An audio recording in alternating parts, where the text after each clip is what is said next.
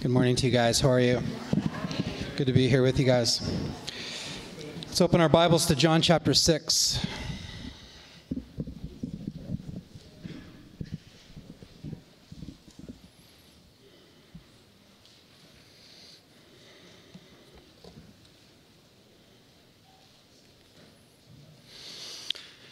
And let's pray together.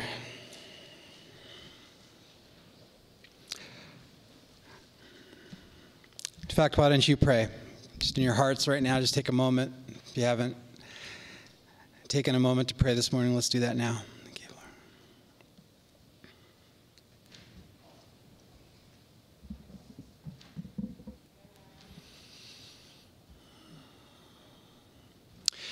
Lord, thank you that we can be here. Father, we pray for the persecuted church around the world today that meets and has met.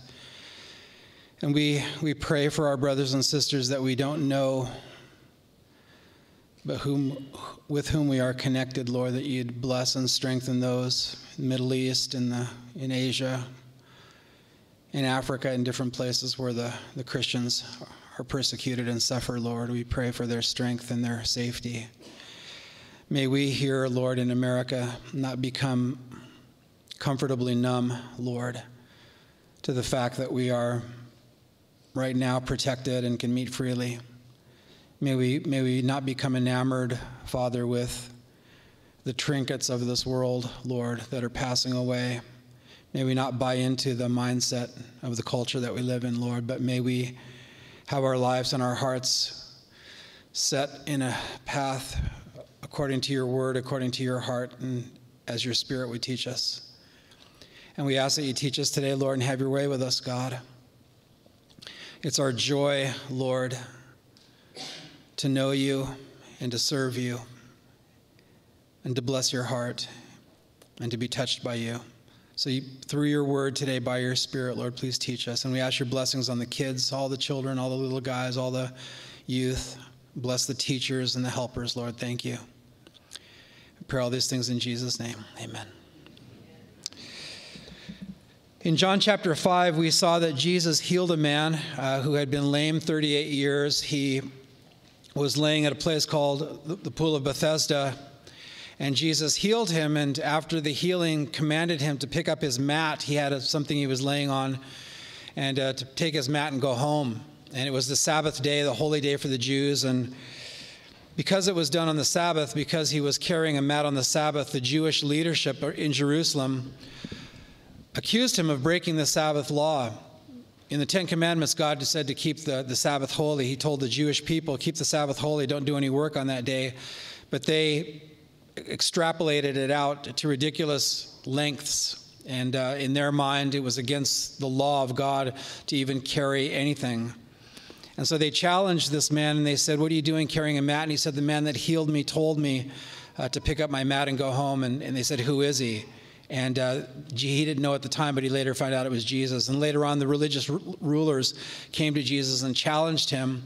And Jesus revealed to them not only his authority over the Sabbath, but that he claimed to be God. And so from John chapter 5, there's opposition, religious opposition, put in motion against Jesus. It will obviously ultimate in his death. But we pick up the story here. We don't know how long before chapter 5 and 6, between chapter 5 and 6. Some people say it was a short time. Others say as long as 6 months. We're not given that. It's probably a fair amount of time. It wasn't just the next week or anything like that. But John is focusing not on the whole chronological narrative of the life of Jesus, but he's picking out a lot of the high points and the things that really stood out. And so we pick up the story here, well-known story. May the Lord speak to us through it. After these things, Jesus went over the Sea of Galilee, which is the Sea of Tiberias. Then a great multitude followed him because they saw his signs which he performed on those who were diseased. And Jesus went up on a mountain, and there he sat with his disciples. Now the Passover, the feast of the Jews, was near. So we see parallel accounts here in the other Gospels, and I want to direct your attention, if you would, to the notes here. In the Gospel of Luke, in chapter 9, Luke tells us that Jesus here he had sent out his disciples. They had returned from a missionary endeavor. They were trying to find a time to retreat and a time to relax, and that kind of is the the backstory to what happens here in John chapter 6. If you look at your notes there, if you would, Luke chapter 9, it says, "Then he took them and went privately aside into a deserted place belonging to the city called Bethsaida. But when the multitudes knew it, they followed him, and he received them and spoke to them about the kingdom of God and healed those who had need of healing. When the day began to wear away, the 12 came and said to him, 'Send the multitude away that they may go into the surrounding towns and country and lodge and get provisions, for we are in a deserted place here.'" And so kind of the backstory is that Jesus here, fully God but also fully man, was tired. We all get tired physically. We get tired emotionally, psychologically, spiritually. It's good to take a time aside to go on a retreat. For instance, the married couples, a lot of them next week going on a retreat, getting away, being blessed by friends and relatives that can watch the children, that kind of thing, and focusing on their marriage and kind of just getting away from the phone and the hobbies and the chores around the house. You know, I don't know if you're like me, but, you know, you get around the house and you want a day off, but you just, everywhere you look, there's another chore or something that should have been done or could be done, you know, and so it's just nice to get away. And Jesus here is doing that very thing. But his popularity is such and his fame is growing because of the miracles that he was doing. And so you can't blame the multitudes, the masses, for seeking him out. And so though Jesus was seeking a time of rest with his disciples, the masses came to him.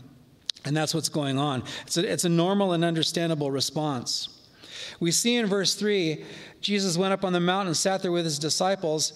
In verse 5, he lifted up his eyes and he saw the multitude coming towards him. And so he anticipates that there's going to be a need. He received the multitudes even though he was tired and recently persecuted. Application. It says in the book of Colossians, "Christ in you, the hope of glory." The hope that we have to be in glory is the person of Christ dwelling within us. Spirit of Jesus dwelling within us. That being so, he imparts to the Christian his heart, his mind. Not that we have a divine mind, but we have a divinely influenced mind. And so the things that Jesus wants to do, he wants to do through every Christian here, every single one of us. So one of the first takeaways that we have for our time today is that though Jesus faced opposition and though Jesus was physically and I'm sure emotionally, spiritually, mentally tired, he saw that there was a moment when he needed to receive the multitudes, and so he did. And so guys, you know, I hate the word balance because life isn't always balanced. Life is whatever's right for the moment. And so I never say there's a balance, but I think I just said that there's a balance. But there's really not a balance. In fact, the Bible, okay, rabbit trail number 1. I think I'm going to give myself 3 today, okay? Rabbit trail number 1, the Bible doesn't teach to have a balanced life. The Bible teaches to have a godly life, okay? You can't find a verse in the Bible that says have a balanced life. And people will say, well, I want to have a balanced life. I want to have family and work and this and ministry and everything else. The Bible, you know, that sounds really logical and everything. And we don't want to neglect anything that we should be paying attention to. But in the moment, what does God want you to do? I received a call from a friend the other day that said, can we get together? And I said, no, it's my day off. I need a day off. I need my Sabbath every week to try to just regroup and all of that. But there are other times when I'll get a call and it's like, it's my day off, but I'm going. Because of whatever God would dictate to me for the moment and for you as well. So an encouragement and application number 1, if you want to kind of take notes or mark something in your Bible or something like that, your time belongs to God. And a rousing amen burst forth from the crowd. Your time belongs to God. No, oh, hey, look at that, okay? There'll be more of those coming, okay? Your time belongs to the Lord. Sometimes, yes, it's right to pull back and say, it's not an emergency. Emergencies like if you're bleeding, then call a paramedic. If the house is on fire, call a firefighter. And, everything else may not be an emergency. But there is a time when we just drop what we're doing no matter what. And even if you're tired, you're burned out, you're emotionally spent and all of that. And you just say, there's a need here, and I believe that God is directing me to this. And this is one of those moments for Jesus. So may we as followers of Jesus, whoever that is here in the room, may we never say, well, it's just my day off, and I just make it a rule to never do anything on my day off. Your life is subject to the leading of the Spirit of God, not to your pre-designed schedule. So we need to be ready in season and out of season. Jesus here is ready in season. He's tired. The persecution has started. He's trying to get away. Normal stuff, but the multitudes came and they needed attention, so he received them. We are told here in verse 4 that it was the Passover, which is in the spring, March or April, according to the lunar calendar. It was always a full moon. It was the time that the Passover was celebrated. God's deliverance was remembered as the Jewish people were rescued from the nation of Egypt in their slavery. It also really kind of was a remembrance of Moses being used by God to lead the people out of slavery and then into the wilderness, where they were supposed to go directly to the promised land. Lack of faith, it took them 40 years. But Moses here was used by God, and he prayed, and manna was provided for the people. And so in a wilderness place, bread was provided for the people. And in a way, Moses was typifying and pointing forward to Jesus, who would also provide bread in a wilderness place. It's suggested by some of the commentators, maybe some people were thinking of that connection, and we're going to see that at the end of the passage that we look at today, that some say, oh, you're the prophet that Moses talked about. Because Moses had said in the book of Deuteronomy, God will send you a prophet like me. And so they were looking for similarities, and that may have kicked up, which might be the reason that the commentator, that John, inspired by the Spirit of God, put in the text, it was the Passover. That's significant for some reason. I haven't discovered all the reasons yet, but I think that might be one of them. These people also may have been on their way to Jerusalem for the feast. So they're pilgrims. They go 3 times a year to Jerusalem to celebrate these feasts. Now, that's the setting. Now we see the problem that is existing here with Jesus and his disciples and the people, and we see the solution. Verse 5, then Jesus lifted up his eyes, and seeing a great multitude coming toward him, he said to Philip, where shall we buy bread that these may eat? But this he said to test him, for he himself knew what he would do. Jesus here looked up, and he recognized human need. We are told in the Gospel of Matthew, Sermon on the Mount, words of Jesus. If you follow your notes, Matthew 6:8, as Jesus spoke to the multitudes, he says, your Father knows the things you have need of before you ask him. Now, I hope for all of us, that's a general encouragement, and I would hope even beyond that, for some of us, a specific encouragement for today. There's been times in my life, I've read, obviously, the Gospel of Matthew many times. Many of us have read the Sermon on the Mount, taught through the Sermon on the Mount, and that's always an encouraging verse. But there are times when a verse like that will hit you, and I hope there's somebody today that can receive it that way, that you being reminded that God knows what you need, because you've just been thinking about what you need. And somehow, in the desperation of the moment, we can forget that God knows what we need. He knows what we need provisionally. He knows what we need emotionally. He knows what we need psychologically. He knows what we need spiritually. He knows what kind of encouragement we need or think we need or anything at all. Whatever you really need, God already knows ahead of time before you ask. It's right to ask him anyway. But he knows, guys. He knows what you need.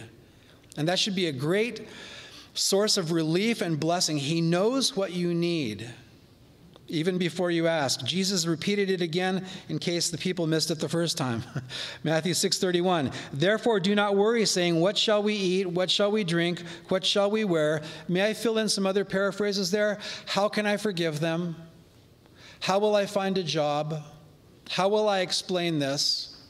How can I have my heart softened again? How will I ever be friends with that person? How can I get my marriage back? How can I apologize to my children? How could I ever forgive that person? All of those things, he knows what you need. And we can work ourselves into an ulcer or whatever else worrying about things. Now, I never get on people's case when they're worrying. When Christians come to me and say, I just feel so bad, I'm just worrying, it's like, you're human. For goodness sakes, you're human. Not defending worrying, because Jesus said not to, but it's very understandable, isn't it, guys? It's very understandable that we worry about things.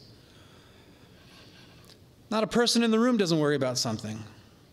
So may we encourage one another and just turn one another's focus and heart and mindset back to what Jesus has said, and not kind of be down on each other about those things. Maybe if there's somebody that's a consistent worrier, maybe they need a little bit of an admonition or something like that. But let's remind each other that God knows. Look what Jesus said. Don't worry, saying, what shall we eat? What shall we drink? What shall we wear? After these things the Gentiles seek, those who don't know God. Your heavenly Father knows that you need all these things. There it is again. He knows that you need these things. Seek first the kingdom of God and his righteousness, and all these things shall be added to you. There's where we need to put our energy. And there's where we need to put our focus, in seeking first the kingdom of God. Do not worry about tomorrow. Tomorrow will worry about its own things. Sufficient for the day is its own trouble. So, back to the point, Jesus knew what these people needed. He knew that there was a need, and so he asked Philip, where shall we buy bread that these may eat? What can we do to help them? Now, we read in Luke that the disciples also recognized they have a need. So, with one hand, I pat the disciples on the back. Good, you're paying attention. With the other hand, I poke them in the ribs and saying, you had a bad solution. You had a couple of bad solutions. But on this hand, at least, they noticed. They noticed. I hope and pray, application number 2, takeaway. I hope your eyes are open to the people around you. I hope you keep an extra $10 in your wallet or purse to give to a homeless person that you see regularly. I know where to find certain people. Do you? Do you know around town, if you go, you know somebody's going to be standing there. And have you taken time to strike up a conversation? Do you know that God loves poor people? Do you know that God loves the homeless people? The destitute people? He loves them and he cares about them. He told the nation of Israel, don't completely glean your field. Don't completely harvest all the grapes so that the poor people, the homeless people can walk through your field, not so they can bring a basket, but at least they can stand there and eat, and God wants to take care of them. God cares about people that have needs. If you have the mind of Christ, and if you're yielding and influenced by the mind of Christ, do you notice people in Napa that need help? I hope you do. If you don't, I'm going to poke your eyes out. Teasing. I just throw those things in there so you'll take a deep breath and get reoxygenated and laugh a little bit and kind of just stay with me. We need to be paying attention to our community. If you're not comfortable giving money away, I understand that. Do you have food coupons to Safeway in your pocket, in your purse, in your car? Do you have a gas card in your car that you could give to somebody? Are you ready to help somebody? Let me ask this. Are you even paying attention? We need to pay attention. Jesus paid attention. He said God the Father pays attention. He knows what people need. So may we be, of all people, some of the most generous people in the county of Napa. Amen? It's not the government's job. It's the church's job. Okay? We are here to help alleviate personal suffering, to point people to Jesus for salvation, the most important thing, but also to alleviate personal suffering as we are able. Not beyond what we're able, but as we are able. So may we be people that are paying attention to it. Jesus paid attention to it. God the Father pays attention to it. The disciples, to their credit, also paid attention. They didn't have the great solution, but at least they were paying attention. It says here, and they said, just send them away. Let's just get rid of the problem, which sometimes we want to do. That's what Luke tells us. Verse 6, he said this to test him, for he himself knew what he would do. Jesus was testing his disciples. Now, the word test in the Greek means to test for the purpose of ascertaining what kind of quality something is made of. It's not to tempt somebody to fail, which is what Satan does. When Satan tests a Christian or a person, it's to get them to fail. When God tests us, it's to prove to us what our faith is actually made of. We actually get to see how much faith we have or what may be lacking in our lives. And so Jesus here was testing them to discover what kind of faith and how deep a faith they had. I thought about some other people's faith in the Bible. God promised Abraham in the book of Genesis that he was going to be the father of many nations. And then he and his wife had a son named Isaac. And when Isaac was grown up, he said, now, Abraham, I want you to take your son, your only son. I want you to take him up to Mount Moriah, and there I want you to sacrifice him to me. Now, lest this sound barbaric, culturally, this was something that was not unknown about. Many times families would take their firstborn and sacrifice them to their pagan gods. And so culturally, this is like, wow, I didn't expect this from Jehovah, but this is what he's saying to do, so that's what we're going to do. So you probably know the story. Abraham, Isaac takes a bundle of wood. He's a picture of Jesus Christ carrying the cross, going up to Mount Moriah. The son is going to be sacrificed. At the last minute, Abraham raises the knife. At the last minute, God intervenes and says, no, I wanted to know what was in your heart. We see here, I didn't list the scripture, excuse me, but God said, no, Abraham, long story short, I was testing you to see what was in your heart. In the book of Job, Satan asked God permission to afflict Job. And God was bragging on Job. Have you seen any more righteous man in all of the earth? And Satan said, yeah, well, let me get to him and he'll curse you to your face. And God said, you can afflict him, you can afflict what he has, but you can't kill him. And Job suffered many losses, went through much physical pain. But look what he said, Job 23, verses 8 to 10. And he's lamenting the fact that he can't connect with God during this time of trial. He knows God is there, but he feels like God is far away. That's pretty relatable, isn't it? When we're in a trial, when we don't know what's going on, God, where are you, is what we often say. Job said, look, I go forward, but he's not there, and backward, but I cannot perceive him. When he works on the left hand, I can't behold him. When he turns to the right hand, I cannot see him. But he knows the way that I take. When he has tested me, I shall come forth as gold.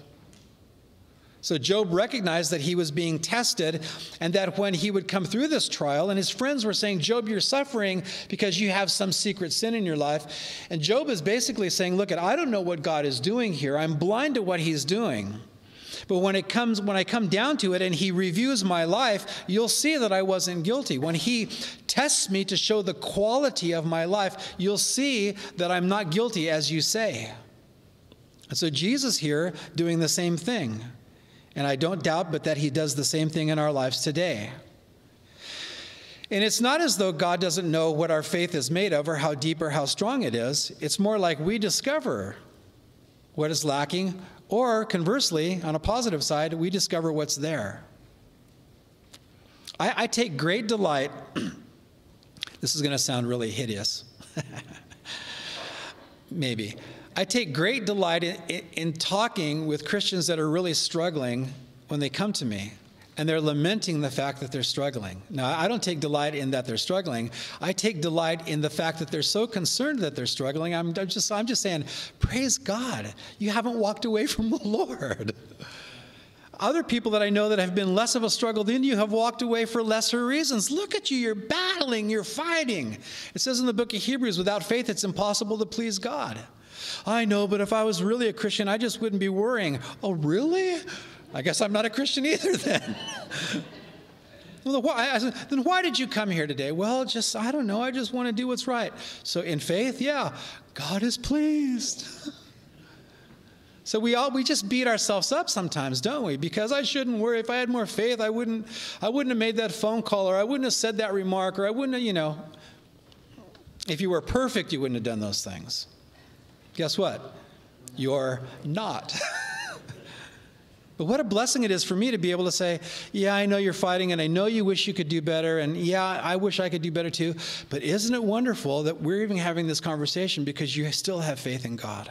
And you're still believing, even though, like Job, you can't see what he's doing, and you don't know what's going on. But you're sure that when you come through it, it's going to come out okay. And it feels like when we're going through it, it's never going to end, doesn't it?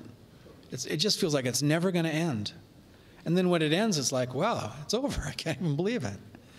And so the disciples here are getting tested.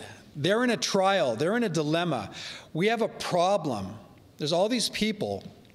Number one, we had hoped to have a little retreat and kick back a while, and then these people spoiled it. Ministry would be great if it wasn't for the people. Church would be great if it wasn't for those people, Life would be great if it wasn't for those people. Well, that's how it is. There's people, and they have needs. And sometimes they come at the worst time. And then they come and they have needs that we don't feel that we can meet them. And suddenly we have this conviction or this sense of burden, like, well, we got to do something. Pat the disciples on the back for that. We've got to do something. Something needs to be done. Oh, I don't know. Let's just send them home. And Jesus said, no, we're not going to send them home. Let's buy bread. Where can we get bread? But he was testing them. He knew what was in their hearts, but now they're going to know what's in their hearts. And they're going to grow through this, and they're going to be better men. The disciples' short-sightedness. Look at verse 7. Philip answered him, 200 denarii worth of bread is not sufficient for them, that every one of them may have a little. Now, Philip must have been an accounting major. Because it says here that there were 5,000 men, and they believed that there was probably women and children. It may have been as many as 10,000 people. So he surveys the crowd, and a denarii was a day's wage for a common laborer. So it's 200 days' pay for a construction worker. And if you had that much money, it's not going to be enough money to feed them all. How did he get that so quickly? That's a gift of mathematics right there, okay? I would write a song about it, okay? How sad is this day, you know? Please go away. Or so, I don't know. I'd write a blues song about it or something, right?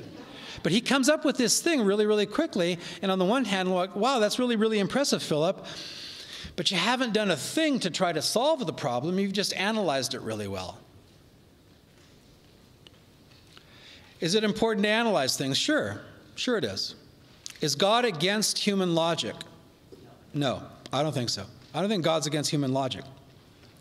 But he gives a hypothetical response, and it's really not solving the problem, it's just explaining why nothing can be done. And so that's his default setting. I have to think Philip is probably a practical, pragmatic kind of guy. It analyzes everything. This is why it's not going to work, and he just comes to this conclusion. He also says, kind of revealing, 200 denarii worth of bread is not sufficient for them, that every one of them may have a little. So he's just thinking about the bare minimum. And we're going to see here that Jesus goes way over the bare minimum. But he's kind of minimizing the possibility here of what could happen, and he's just thinking according to his own resources. Verses 8 and 9, look there. One of his disciples, Andrew, Simon Peter's brother, has said to him, there is a lad here who has 5 barley loaves and 2 small fish, but what are they among so many? In my mind, Andrew has done a little bit more. At least he's looked around. He started to look. Philip is just, you ever see that TV show Numbers? The guy's just riding on the glass board. And that's Philip, okay? Andrew is the guy, he starts to look, well, what do we have? He's perhaps a little more practical. Maybe he was sarcastic. I don't know. Well, we just got 5 loaves. I don't know.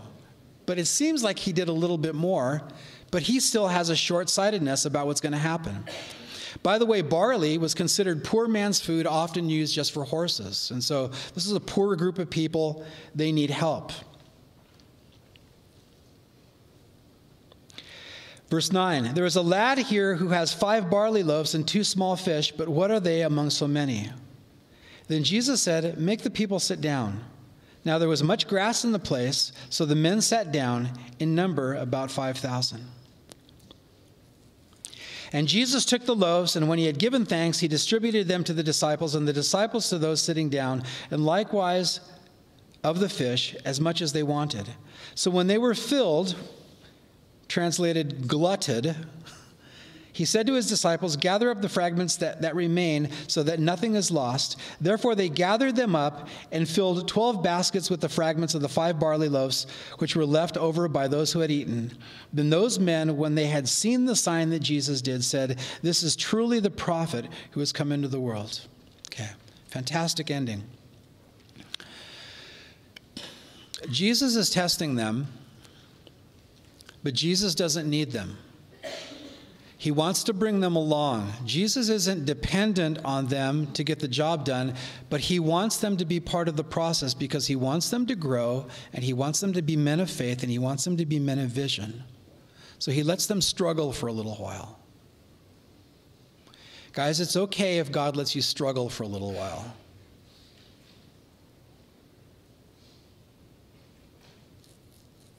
I'm trying to think of some incredible example here, but I can't.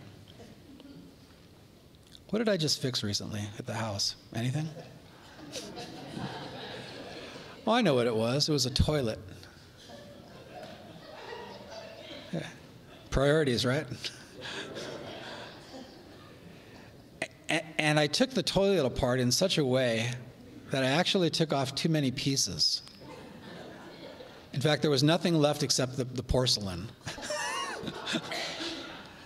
And then and then I bought this piece. My wife and I, my dear loving wife, Debbie, she's very practical and logical. I'm the big dreamer, visionary guy. So if a $12 part will fix it, a $70 part's much better. So I have my Home Depot credit card, so I go down there, and then I get this thing home, and I'm like, what have I done? And but we got to have a toilet. Kind of being wedged in and cornered into the moment. It's like, how many guys hate reading directions? Come on, stand with me, man. Be proud. Be proud. And the rest of you are not telling the truth. I just don't like reading. But I had to okay, concentrate, get coffee, whatever you have to, get a Red Bull, concentrate, focus, and I fixed it, and it's amazing. It has low flush, it has high flush. No, hold your applause. But I remember, I just had this kind of I can't fix this. This isn't, because I used to be a plumber 35 years ago, but things have changed in toiletry, they're not the same. But the moment kind of forced me into this corner where I had to kind of push through. And it's just a funny story to illustrate a point. You get forced into a moment and you have to push through. What if you get forced into a moment of faith when you see there's a need, you have a burden, and you can't do anything about it? Maybe it's a relationship, maybe it's financial, maybe it's family, whatever it is. Maybe it's your job, maybe it's your kids. If you have teenagers, you're in the moment, probably. It's not, or it's coming soon. You're squeezed into this thing. And Jesus is letting you see what's in your heart. And are you going to push through it? And yeah, he could fix the job, and he could fix the family member, and he could fix all those things. But guys, the thing that's really needed here is that we grow through these things. Remember in Matthew chapter 17, when Jesus went on the Mount of Transfiguration, and he comes down with Peter, James, and John, and the other disciples are there. They didn't go up on the mountain. And there's a crowd there. Do you remember what's happening? There's a man there, and his son is demon-possessed. And the boy is flip-flopping on the ground and foaming at the mouth. And they come to Jesus, and they said, can you please cast out the demon? I talked to your other 9 disciples, and they couldn't do it. And they're probably standing oh. And Jesus starts interviewing the dad. How long has he been this way?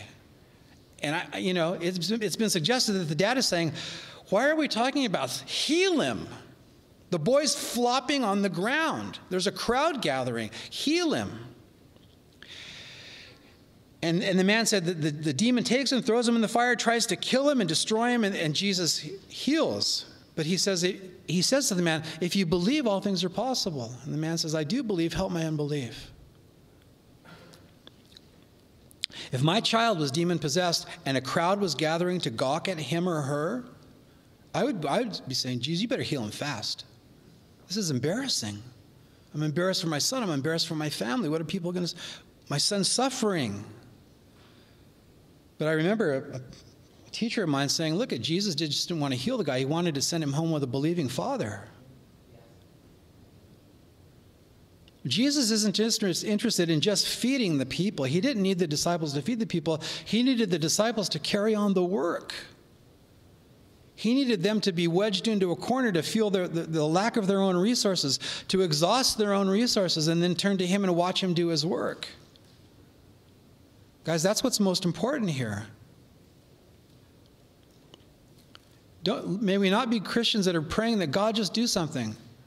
Well, he's waiting for us to pray and have faith and to respond so that he can do something. Think for a moment, guys. Think for a moment.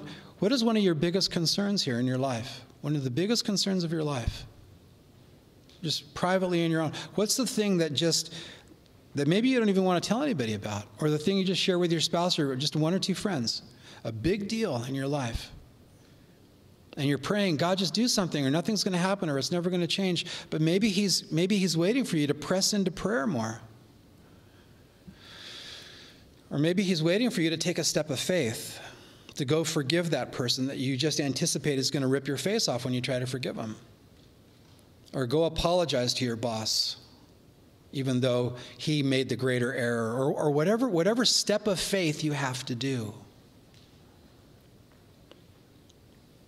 And so for us to be kind of backed into a corner spiritually, it can be a very good thing. Don't think that's a waste. Nothing's wasted.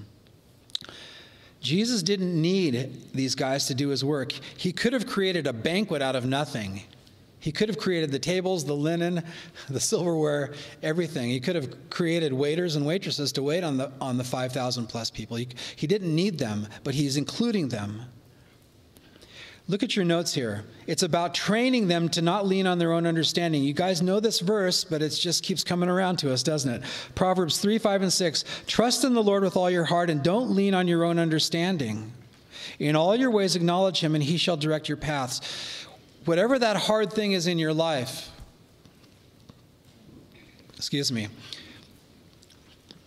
I'm going to trust you, Lord, and I pray you're going to lead me, and you might even lead me in a way that seems really weird to me or very hard to me or almost impossible to carry through. But I want to trust you, and I want you to lead me. Philip here asked Jesus, what difference are a few fish and loaves going to make? Apparently, it's going to make a lot of difference. Because Jesus here is co-laboring, and the disciples are co-laboring with Jesus.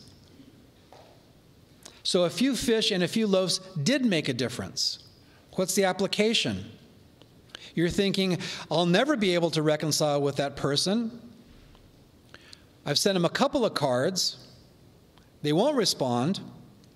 But get up every day and pray for them, and then when you run into them in Target, you won't suddenly think, I think I have a flat tire. I better go check on my car.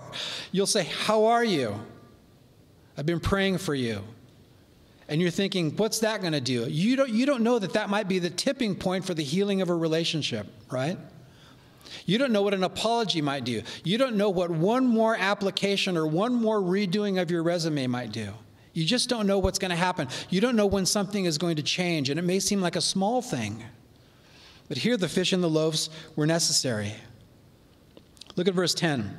I love this. Jesus said, make the people sit down. Now there was much grass in the place, so the men sat down, in number about 5,000. In faith, the disciples did what Jesus said. This is their greatest sign of faith in this whole thing. What did they not do? They didn't say, well, we'll have them sit down if you explain to us what you're going to do. How are you going to do this? And Jesus didn't say, okay, guys, huddle up. This is what I'm going to do. He didn't give them all the details. He just said, I want you to sit them down in groups of 50, and the guys did it. And this is their great act of faith here. This is their great display of faith. This was a key thing. Many times with us, we want all the details before we can feel like we can obey. I'll tell you a story. Most of you know the story already, but if you're new to the church, our church bought land in Mexico, about 1,000 miles away from here, 500 miles down in Baja Peninsula. We bought 3.5 acres about 10 years ago. We felt like God wanted us to. I took the leaders, the board. We went down to Mexico, showed them the land. We believed that God was leading us there. And we sat in a little hotel room. I remember it very well. And we talked about it. And the conversation was like this. Well, we're going to buy the land, but then what are we going to do with it? We don't know. Hopefully we'll build a property. We'll build a building and have plant a church. Well, how are we going to do that? Well, hopefully some other churches will come along and help us. How do we know? Well, we don't. But we think that God wants us to buy this property. And we bought the property, and the Lord added and did it. And I'm really blessed by the guys that I get to work with. We didn't, pardon me? Okay, I agree. God is with us. We had a holy hunch that God wanted us to do something, and we didn't have the details, and we certainly didn't have the resources. But other people, the Lord used us to kind of cast a vision for this thing, and other people believed in that, and they said, we want to help, and now we have 2 buildings, and in the process of building a 3rd. And there's a planted church, and there's a lot of people going, and it's been going for 10 years, and it's a hub for that area. We're starting Life Church. We're starting life groups. We're going to start that in January. That's another step of faith. We believed God wanted to do it. How's it all going to work out? Hopefully really well. When will we know? After we do it a while. We believe that God is leading us. All these, is everybody going to like it? Well, probably not. Well, what are we going to do? I don't know. We believe this is what God is doing. We believe this is how God is leading. So we're going to just do the best. Well, who's going to lead? I don't know. We're going to pray and we're going to talk to some people. Well, a lot of questions. I don't know. We just think that this is what God wants to do, so we're going to go forward with it. And whatever's going on in your life or whatever is current in your life, God doesn't always, he doesn't owe us any details, does he? Sometimes he'll just ask us to go do something. Go call this person. Go visit that person. Don't spend that money. Spend that money. Keep that money. Give that money. Whatever the case may be. And Jesus here doesn't give the guys details. He just says, this is what I want you to do, and they do it, and it's great. Look at your notes here. Great quote by a guy named J.D. Jones. Duty is not measured by ability, and ability is not measured by the sum total of our resources. These guys saw their duty as being able to be carried through or not carried through according to their ability and according to their resources. And Jesus just kind of set that whole thing aside and says, I have something I want you to do. I want you to sit the people down. And what might the disciples have said? Well, what if they ask us what we're doing? I don't know. He didn't tell us to say anything. Well, what's the plan? Why are we sitting down in 50s? Why not 60s? Or 40s? We should form a committee and vote on this. Yeah, they just did it. They didn't have all the details, but Jesus had a plan. Look at verse 11. And Jesus took the loaves, and when he had given thanks, he distributed them to the disciples, and the disciples to those sitting down, and likewise of the fish as much as they wanted. Jesus took those few resources and met human need, and the people were full. And at this point, I really give the disciples a pat on the back, because when Jesus said, would you guys go seat them down in groups of 50? And that took some time. There's 5,000 men and women and children. That took some time. And one of those disciples could have just slipped off and said, I feel really stupid. I'm just going to go for a walk and get lost out there. People are asking me, what are we doing? Where's the food? There's so much that's unexplained, right? And they could have just kind of drifted away and not been involved in it, because they just didn't know, they felt uncomfortable with it or whatever. But they didn't. And Jesus is doing this thing, and these guys got to be a part of it. Guys, the people probably knew where the food came from, but who was really in on it? Starts with a D, ends with an I, disciples. The disciples were in on it. The disciples were the guys who were mostly challenged. The people were just hungry. The disciples were challenged, and they didn't bail on it. They ran out of their resources and they had some doubt, but they didn't bail on it, and they went through the process, and they're the ones that saw the miracle the most. And when we get involved with what the Lord is doing, when we don't have resources or we don't know how it's going to work out or so on and so forth, if we'll just follow the Lord, if we'll lean not on our own understanding, in all your ways acknowledge him, he'll direct your path. We get to see him do this thing, and we have a testimony, right? Anybody? Right? We have a testimony. We were able to say, you know what? God is good. He's faithful. He did this thing. He healed my marriage. I got a job. He helped me through this awkward relationship with my children or with my parents or whatever the case may be. And so they obeyed, and they got to enjoy the blessing, not only of the food, but of going, wow, that was amazing. Verse 12 and 13. So when they were filled, the baskets were filled, he said to his disciples, gather up the fragments that remain so that nothing is lost. Therefore they gathered them up, filled the 12 baskets with the fragments of the 5 barley loaves which were left over by those who had eaten. Quick comment, Jesus was generous, but he's not wasteful. And so that food was saved, and I'm sure redistributed or perhaps taken into town, whatever the case may be. Now look at verse 14, another great thing that happens as a result, which they didn't anticipate, I'm sure. Then those men, when they had seen the sign that Jesus did, said, this is truly the prophet who is to come into the world.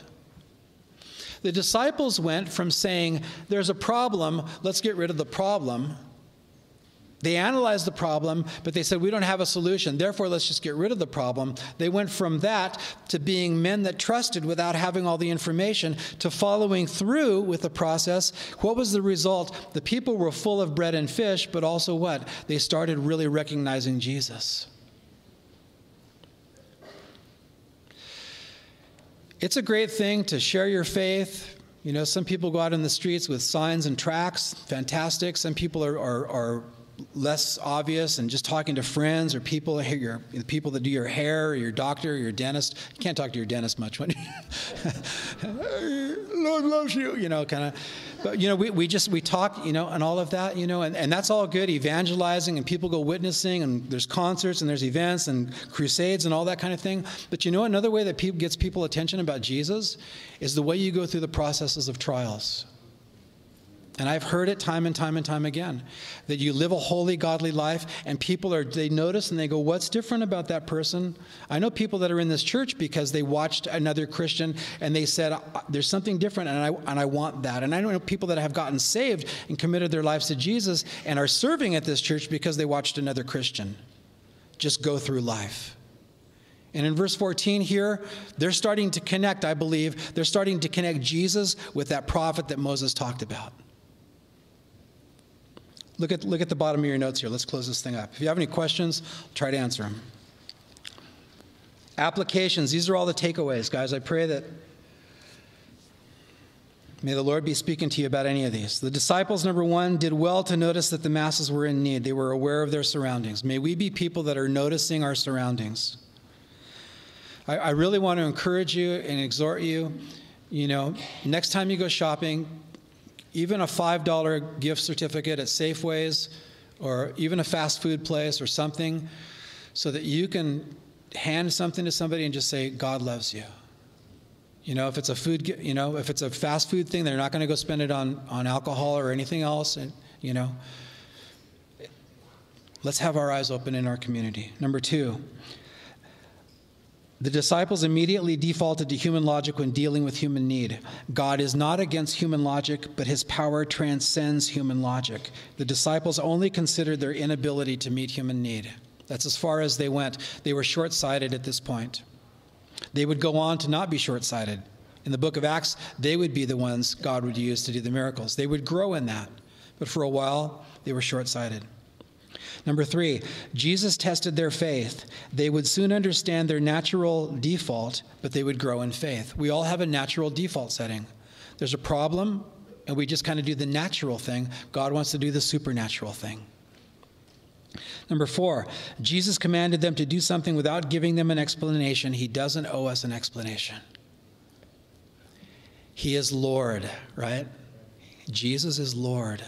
And so if you believe he's leading you to do something, just follow through. Even if you don't know how it's going to work out, follow through. Number five, fortunately the disciples obeyed and the need of the masses was met and there were blessings left over. They were shaky, but they obeyed, they followed through, and 6, 7, 8, 10,000 people were blessed. That's amazing. That's amazing, isn't it? That's 1/7 or 1/8 of the population of Napa was blessed by Jesus and 12 guys. That's incredible. I mean, think about that. 1/7, 1/8 of the population of Napa was blessed because these guys said, I don't know what he's doing, but I'm going to obey him. That's an amazing thing. Number six, their obedience helped provide the scenario for Jesus to do this miracle. They were contributors. They weren't the source, but they were contributors. How many times God heals a family just because one person said one more time, I'm sorry. Please forgive me. I accept responsibility for this. And the miracle broke through. Not necessarily a supernatural miracle, but God's work broke through because somebody went along with the process one more time. Number seven, their obedience accomplished a greater benefit. The masses had a high opinion of Jesus. So I like these guys. Yeah. I like these guys. I totally relate to these guys. And I have my Andrew and Philip moments, and we all do. One of the prayers that we pray here, when sometimes the worship team or you guys when you're going out and doing something, one of the prayers we pray is, Lord, take our fish and loaves and multiply them. And we just don't know. We don't know what one song is going to do. We don't know what one word in a sermon is going to do.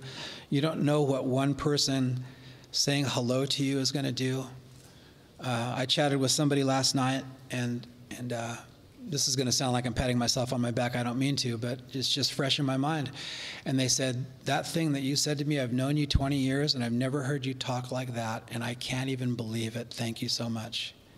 And I didn't go in premeditating, I'm going to be amazing today. You know, I just shared honestly with somebody what God was doing in my life, and it was revolutionary for them. And I'm just thinking, fantastic. We just never know what a few fish and a few loaves are going to do. We just say, Lord, here's all I have. Here's all I am. I don't know how you're going to do this, but I think you just want me to hand this over. So, do we have any questions? Do you have an update on how the church's people in South Baja are recovering? I do. Thank you for that reminder. I had intended to go because of family responsibilities. I could not go.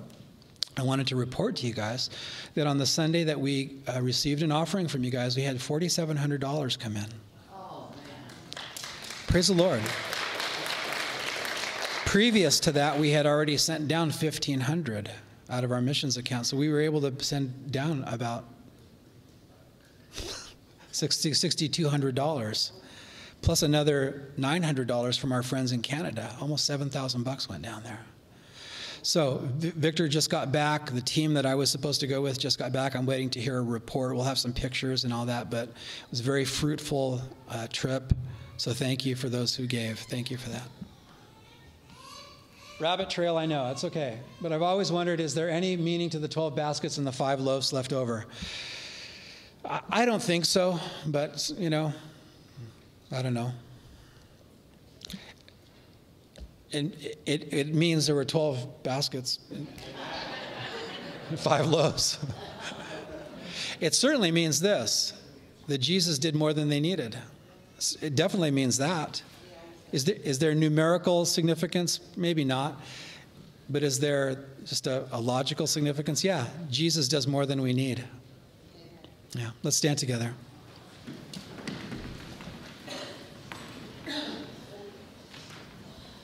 If you need prayer, we're here. Maybe you coming down for prayer is like telling people to sit down in groups of 50. You just don't think it'll make any difference. But you, guys, I want to encourage you. You know, we're praying now during all of our worship services. You have no idea, but that a word of prophecy might be spoken over you that will change your life forever. You have no idea. Oh, it's just those people, and I know those people, and I just, you know, I don't want to go. If God prompts you even for prayer, you have no idea what God wants to do with a few fish and loaves in a prayer. And so may we be people that just obey the Lord. Father, thank you. Thank you, thank you, thank you for our salvation. Thank you for the life we have in Jesus. Thank you, Lord, that you use people, that you teach us, that you change us.